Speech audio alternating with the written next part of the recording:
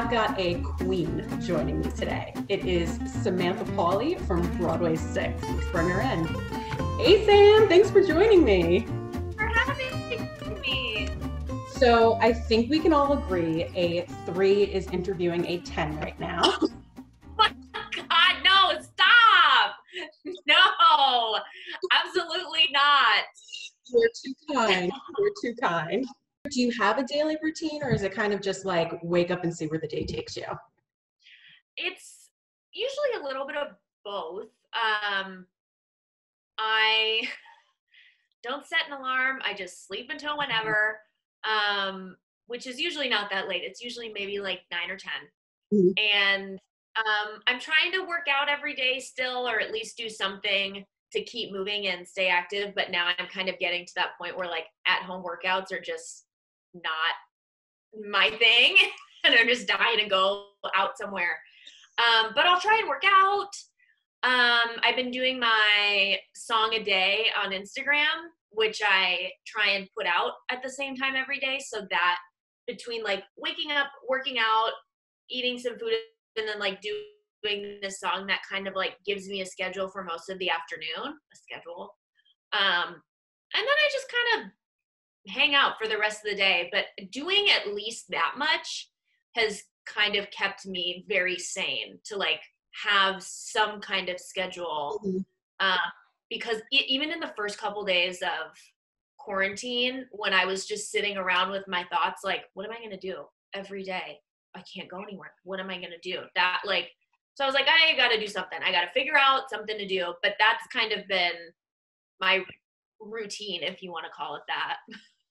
When this all first started, I thought, okay, I'm going to deep clean each room in my apartment.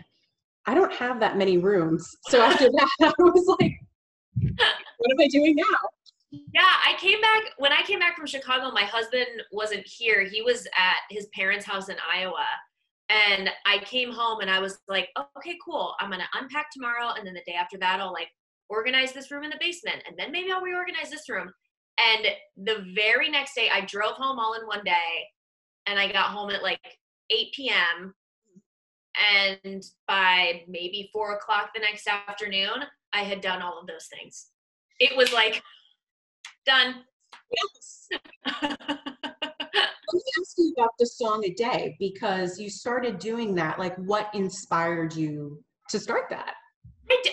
You know what? I really don't know. I honestly now can't remember what spurred it, but I was just sitting around one night and I was like, maybe I'll just like sing some stuff on Instagram to like stay engaged with people and you know, get requests from fans, and then they can feel like they are, you know, talking with me and, you know, stuff like that. And I did not have a plan for it to be going this long, mostly because nobody knew how long we were going to be in quarantine. But once I started going, I thought I was going to stop after 30 days, but I was like, I'm just going to keep going. Like, what else do I have to do? And it's also kind of nice because, you know, for the last year, I've kind of only been singing 6 stuff. So this is kind of cool to like learn new things or revisit things that I've liked to sing in the past. So it's been fun. So I saw the global, like over 1,000 queens singing together. Get your hands up, get this party buzzing. You want a queen bee? Well, there's half a dozen. Everybody knows that we used to be 6 to 1. Been in touch with your castmates at all? Yes, we talk almost every day. And even if it's been a couple days since we've talked, like this morning, Adriana, we have a group WhatsApp chat. And this morning, Adriana just texted everybody and said, hey, just checking in, want to make sure everybody's doing okay. How's everyone feeling? So if it's not regular, if it's been a couple days, there's at least one of us that's like, just going to see how everybody's doing. But we also do, you know, like group FaceTimes and stuff like that. So we're still all talking all the time. I've been into listening to early 2000, late 90s music. So what have you been? Oh, yeah. A day? What have you been listening to? You know what? It's funny that you say that because I don't remember why. I think there was a day that I was trying to make myself work out and I was revisiting like old music videos on YouTube. And so I just went through on Spotify and I just made a late 90s, early 2000s playlist of like every awesome song that I could remember. I made an R&B hip hop one from like late 90s, early 2000s. And then I have like an emo alt rock playlist.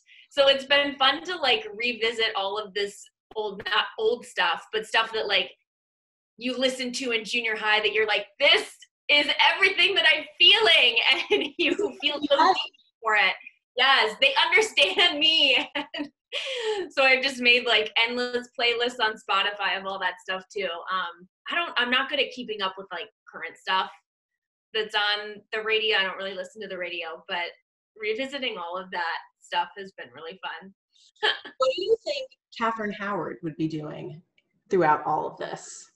Ooh, you know what? I kind of feel like she might be doing a lot of what I've been doing. She was very into music and dancing, and she was able to read, so she really liked reading.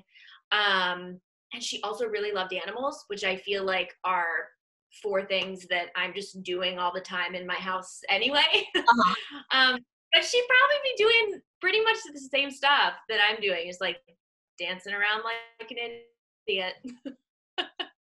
Uh-oh, frozen. Yeah, you're frozen too. Can you still hear me? Uh-oh, Chanel, can you hear me? What's the first thing you want to do when everything goes back to normal again? 2 things, and it's probably a tie. I definitely want to go back to the gym because it's driving me nuts. But I also, one of my favorite things in the summertime is to just like sit on a patio for lunch or dinner with like friends and hang out. Those 2 things for sure are the first, if things do go back to normal, you know, whatever that is. Or if things go back to normal, go back to my job.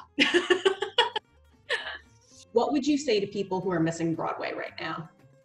When we do come back, I hope that people will know how important it is for their support and how much we depend on audiences, because, you know, there's already shows that have announced that they won't be coming back, and that was after being gone for a month or 2. So it's very clear how much we need supportive audiences that support live theater and are excited to come. And know that we will be back, but when we do come back, we're gonna need everybody, you know, as long as it's safe and everybody feels safe, to really be excited and come ready to support all the shows. Of course. Well, Sam, thank you so much for joining me today. Stay safe, stay healthy, and be well, and hopefully we will see you back on Broadway sooner rather than later. I hope so. Thanks for having me. Bye. Bye.